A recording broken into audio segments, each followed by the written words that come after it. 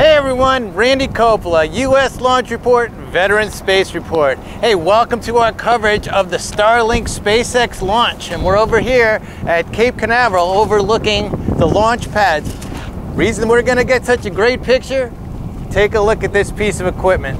This is a custom built tracker, compliments of Ed Geiger, who custom builds this equipment and is part of U.S. Launch Report and Veteran Space Report's effort to get you the best coverage possible. It's an incredible piece of equipment just to be near. And when that thing is trained on that rocket, you're gonna get a beautiful launch shot, all the way up to separation.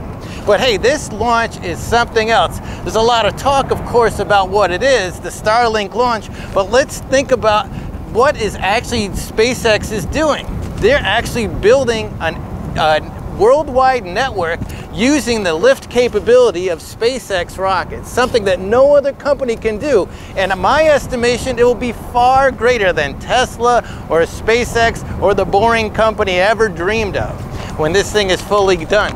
Now, what's in today's payload is 60 of the Starlink satellites. They're about the size of a mini fridge and they weigh about 500 pounds. Now, Elon Musk himself says that it's going to take 6 launches of 60 just to have moderate capability for his system. Ultimately, it's going to have 11,000 satellites covering the Ka, Ku, and X-band, covering the world, and will bring in amazing revenue once it's up there. Now, each one of the satellites themselves has electrical propulsion once they get up in orbit to position themselves.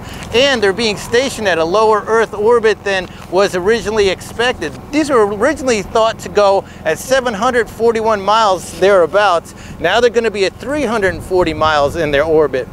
Now, the reason for that is these satellites will not utilize a ground tracking station as most satellites do for internet coverage from outer space. So therefore, it's going to be a totally different coverage, making it less expensive yet more accessible. So that's just sort of a rundown of what's taking place on the Starlink launch. It's really the beginning of a groundbreaking era in internet coverage for the entire world, and it's taking place here, being the first dedicated payload that SpaceX is launched. Now, they did launch 2 for a test mode with a Spanish satellite to do testing the propulsion system and all the other work that needed to be necessary before you launch 60 of them up there. And that was all a go. So this is the beginning of the Starlink system. I'm glad you're here to see it with us at U.S. Launch Report. We're so happy to be able to use this kind of capability to bring it to you. Appreciate the donations to make this happen, and thank you for your support. Randy Coppola from U.S. Launch Report and Veteran Space Report. Thanks for watching. Stand by for launch coverage. Stage 1 to startup pressures. T-minus 15 seconds. Falcon 9 is configured for flight. 10, 9, 8, 7, 6, 5, 4, 3, 2, 1, 0. Ignition. Liftoff. Go Falcon. Go USS.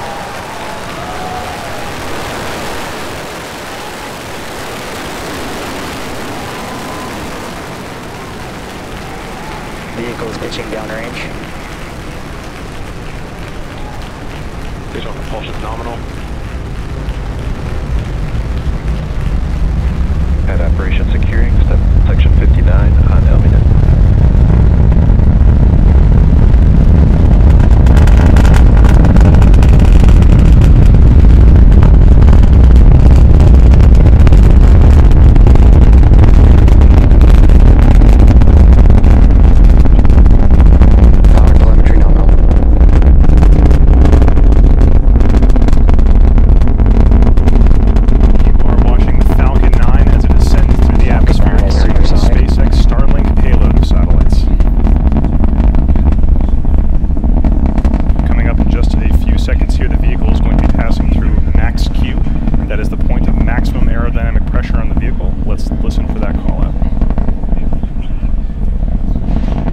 Experiencing maximum aerodynamic pressure.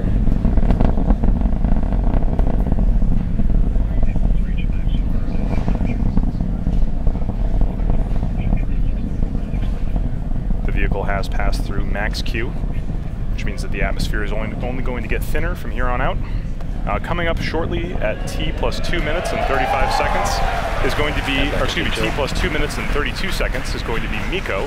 That stands for main engine cutoff. That's when those 9 Merlin engines you can see burning on your screen right now will shut off or cut off. Shortly, only a few seconds after that, will be stage separation at 2 minutes and 35 seconds, quickly followed by SES1. That stands for second engine start 1. That's when that single Merlin vacuum engine will ignite after stage separation. All telemetry looks nominal from that first stage right now, and trajectories look good.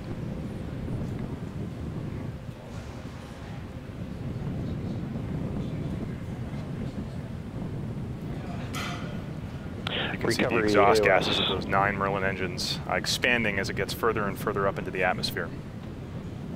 Stand by for MECO in about 5 seconds.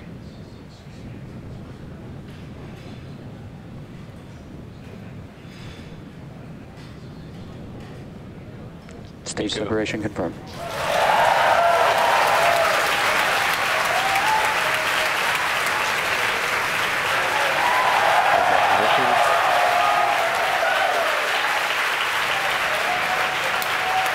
You can see it on your screen, and you can hear it through the cheers of the crowd here at SpaceX headquarters, that we just had a good MECO, we had a good stage separation, and we had a good second engine start. That second stage is now burning brightly on the right-hand side of your screen, accelerating the Starlink stack towards its deployment altitude. On the left-hand side of your screen, you can see the view, a view of the Earth, actually, a beautiful view of the curvature of the Earth and all the lights of the eastern seaboard of the United States. That camera on the left-hand side is attached to the top towards the inner stage of the first stage. And on your right, you can see the fairing deploy from that Starlink satellite stack. The crowd here at headquarters cheering. I'm sure everyone up in Redmond is happy too.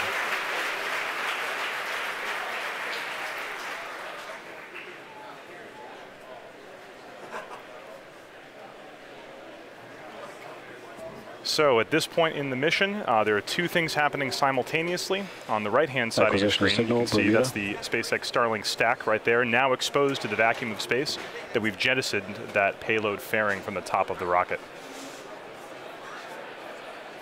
Right now you can see a view of the bottom of the second stage. That is the Merlin vacuum engine, currently burning brightly, doing its first of 2 burns to raise those satellites up to their deployment altitude of 440 kilometers above the Earth.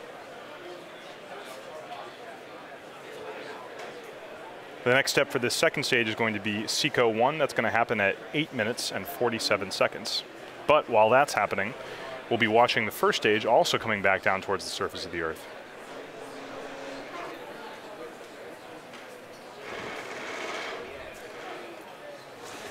This will be the 3rd time that we have attempted to recover this first stage, this particular first stage. Those of you who have seen previous landing attempts may notice that we are not doing a boost back burn today. This is because boost back burns are typically used to cancel out the horizontal velocity of a first stage as it goes away from the launch pad and then bring it back towards the Cape. For tonight, we're doing a drone ship landing on Of Course I Still Love You, so we just position the drone ship out in the Atlantic Ocean to catch it at the end of its trajectory. No need for a boost back burn here.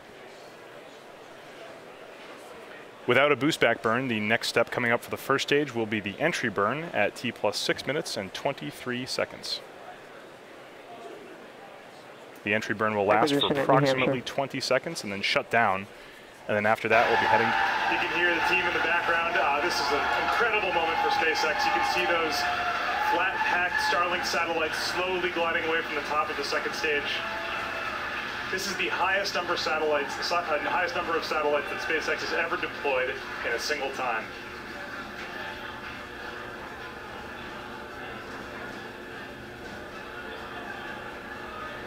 To thank all of our viewers for tuning in, please follow our website and social media platforms for updates on our next missions and milestones. It's been an honor to host tonight's webcast.